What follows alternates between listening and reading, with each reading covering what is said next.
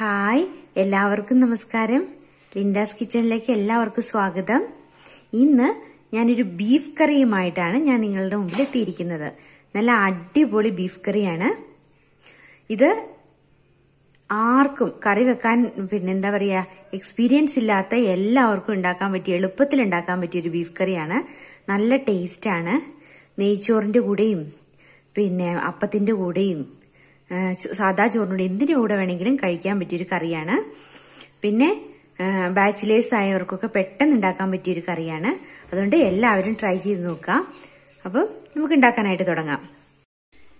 ഇതിപ്പം ബീഫ് കറി വെക്കാനായിട്ട് നമ്മള് 1 കിലോ ബീഫ് കഴുകി വൃത്തിയാക്കി ഞാൻ വെച്ചിട്ടുണ്ട്. പിന്നെ വേണ്ടത് 2 മീഡിയം സവോള അരിഞ്ഞു വെച്ചിട്ടുണ്ട്. നല്ല നൈസായിട്ട് വേണം അരിയാൻ. പിന്നെ ഒരു കഷ്ണം ഇഞ്ചി ജസ്റ്റ് ഒന്ന് ചതച്ച് വെച്ചത്, പേസ്റ്റ് അല്ല, ചതച്ച് വെച്ചതാണ്. വെളുത്തുള്ളി അതേപോലെ 2 വലിയ കുടം വെളുത്തുള്ളി ചതച്ച് വെച്ചതാണ്. ഇനി നമുക്ക് ഉണ്ടാക്കാനായിട്ട് തുടങ്ങാം.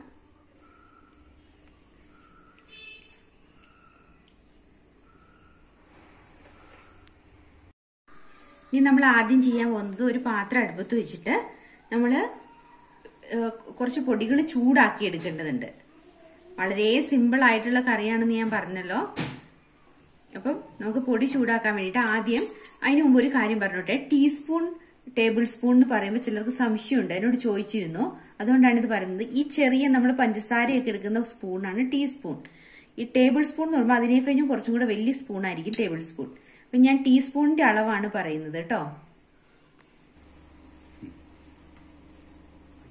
ഇനി നമുക്ക് ഇതിനകത്തേക്ക് കുറച്ച് മല്ലിപ്പൊടിയാണ് ഞാൻ ഇട്ട് കൊടുക്കുന്നത്. ആദ്യമായിട്ട് ഒരു 4 ടീസ്പൂൺ മല്ലിപ്പൊടി ഇട്ട് കൊടുത്തിട്ടുണ്ട്. ടീസ്പൂൺ ആണേ, 4 ടീസ്പൂൺ മല്ലിപ്പൊടി ഇട്ടു.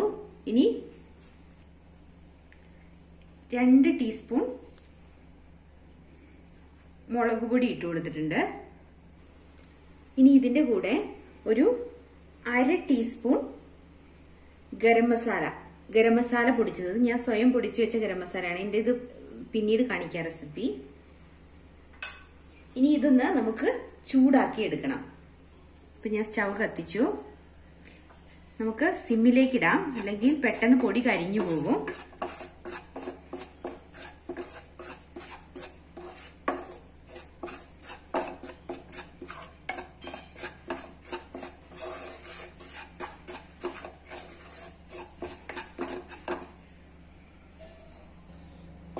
ഇപ്പൊ കണ്ട, ഇതിന്റെ കളറൊക്കെ ഒന്ന് മാറി വന്നിട്ടുണ്ട്. ഇപ്പൊ നന്നായി മൂത്തിട്ടുണ്ട്. ഇതിന്റെ കുത്തലൊക്കെ ഒന്ന് മാറി കിട്ടി. ഇനി ഇത് നമ്മുടെ ഇറച്ചിയിൽ പുരട്ടി വെക്കണം ആദ്യം. ഇനി നമുക്ക് ഇത് ഓഫ് ചെയ്യാം. ഈ പൊടി ഞാൻ ഇനി ഇതിനകത്തേക്ക് ഇട്ട് കൊടുക്കുകയാണ്, നമ്മൾ വറുത്ത പൊടി. ഇനി ചതച്ച് വെച്ച വെളുത്തുള്ളി ഇട്ട് കൊടുക്കുകയാണ്. അതുപോലെ തന്നെ ഇഞ്ചി ഇട്ട് കൊടുത്തു. ഇനി കറിവേപ്പില,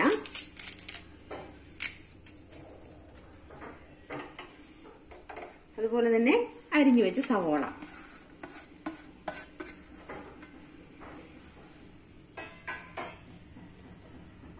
പിന്നെ ഇതിന്റെ കൂടെ ചേർക്കേണ്ടത് ആവശ്യത്തിന് ഉപ്പ്. ഉപ്പ് നിങ്ങളുടെ ഇഷ്ടം പോലെ ചേർക്കാം. പിന്നെ മഞ്ഞൾപ്പൊടി, ഒരു 1/2 ടീസ്പൂൺ മഞ്ഞൾപ്പൊടി. മഞ്ഞൾപ്പൊടി ചൂടാക്കേണ്ട ആവശ്യമില്ല. പിന്നെ 1 ടീസ്പൂൺ ഗരം മസാലപ്പൊടി കൂടി. ഇനി ഇതിനകത്ത് കുറച്ച് വെളിച്ചെണ്ണ ഒഴിച്ചു കൊടുക്കുകയാണ്.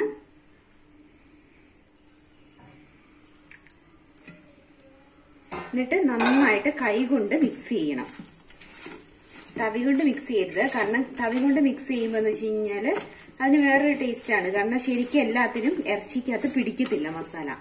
അപ്പോൾ കൈ കൊണ്ട് തന്നെ നന്നായിട്ട് മിക്സ് ചെയ്ത് കൊടുക്കുക. ഇതിന് ഞാൻ വെള്ളം ശരിക്ക് വാലാൻ വേണ്ടി വെച്ചതാണ്. ഒരു തുള്ളി വെള്ളം ഇതിനകത്തില്ല.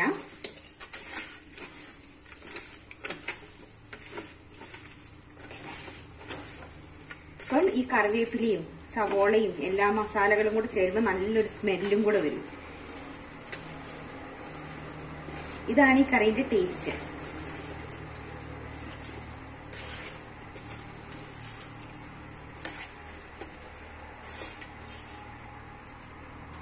ഇനി ഇതൊരു നിങ്ങൾക്ക് സമയമുണ്ടെങ്കിൽ ഒരു അരമണിക്കൂറൊക്കെ വെച്ച് കഴിഞ്ഞാൽ വളരെ നല്ലതാണ്. ശരിക്കും മസാല പിടിക്കും. ഇപ്പൊ ഞാനിതൊരു 10-15 മിനിറ്റ് വെക്കുകയാണ് റെസ്റ്റ് ചെയ്യാൻ വേണ്ടിയിട്ട്. ഇതിപ്പം നമ്മൾ കുക്കറിലേക്ക് ഒരു 15 മിനിറ്റ് ഞാൻ വെച്ചിട്ടുണ്ട്. ഇനിയിപ്പോ അത് വേവിക്കാൻ വേണ്ടി വെക്കുവാണ്. അതിന് ഞാൻ 1 ഗ്ലാസ് വെള്ളം ഒഴിച്ചു കൊടുക്കുന്നുണ്ട്. ഇനിയിപ്പോ ബീഫിൽ നിന്ന് തന്നെ നമ്മൾ വേകുമ്പോ വെള്ളം ഇറങ്ങും. 1-1.5 ഗ്ലാസ് വെള്ളം ഒഴിച്ചു കൊടുക്കാം. അപ്പൊ ഈ ഒരു ഗ്ലാസ്സിൽ 1.5 ഗ്ലാസ് വെള്ളം ഞാൻ ഒഴിച്ചു കൊടുത്തിട്ടുണ്ട്. ഇനി നമുക്കിത് അടച്ച് വേവിക്കാൻ വേണ്ടിയിട്ട് വെക്കാം.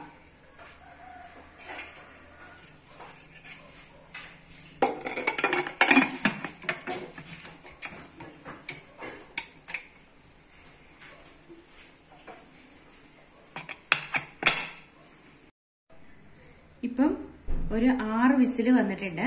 ഇതിപ്പോ ഏകദേശം വെന്തിട്ടുണ്ടാവും. അപ്പൊ നമുക്കൊന്ന് തുറന്നു നോക്കാം.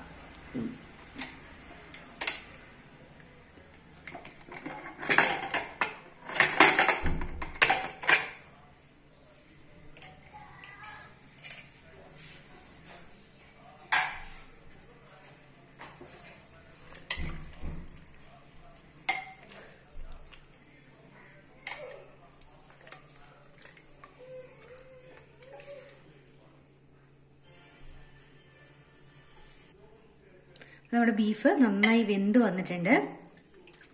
ഉപ്പ് കറക്റ്റ് ആണോ നോക്കണം, ഇല്ലെങ്കിൽ കുറച്ചിട്ട് കൊടുക്കാം. ഉപ്പ് കറക്റ്റ് ആണ്. ഇനി തുറന്ന് വെച്ച് ഒരു 5 മിനിറ്റ് നമുക്ക് ഒന്ന് വേവിക്കണം. കാരണം എന്താണെന്ന് വെച്ച് കഴിഞ്ഞാൽ ആ ഇറച്ചിയിലേക്ക് ശരിക്കും മസാല ഒന്നും കൂടെ പിടിക്കാൻ വേണ്ടിയിട്ടാണ്. ഒരു 5 മിനിറ്റ് നമുക്ക് തുറന്ന് വെച്ചിട്ട് വേവിക്കാം. ഇപ്പൊ കണ്ടോ, ബീഫ് നന്നായി തിളച്ച് നന്നായി വറ്റി വരുന്നുണ്ട്. ഇപ്പൊ ഏകദേശം ഇതിനകത്ത് കഷ്ണത്തിലൊക്കെ പിടിച്ചിട്ടുണ്ടാവും. ഇനി നമുക്കിത് മാറ്റി വെച്ചിട്ട് കടുക് വറുക്കാം. കടുക് വറുക്കാൻ വേണ്ടിയിട്ട് ഒരു ചട്ടി അടുപ്പത്ത് വെച്ചിട്ടുണ്ട്. ഇനി ഇതിനകത്ത് നമുക്ക് കുറച്ച് വെളിച്ചെണ്ണ ഒഴിച്ചു കൊടുക്കാം.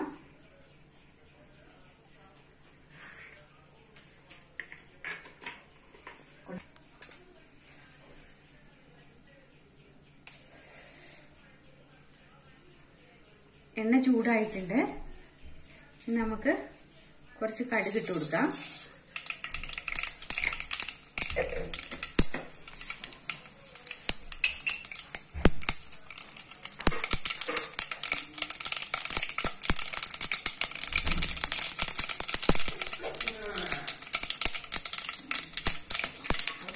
ഇനി കുറച്ച് കറിവേപ്പില,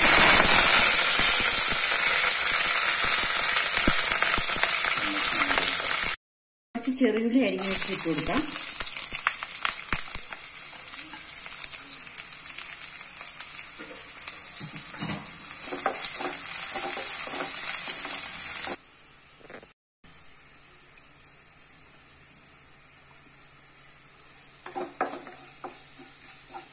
ഉള്ളി നന്നായി മൊരിഞ്ഞു വന്നിട്ടുണ്ട്. ഇനി നമുക്കിത് കറിയിലേക്ക് ചേർത്ത് കൊടുക്കാം.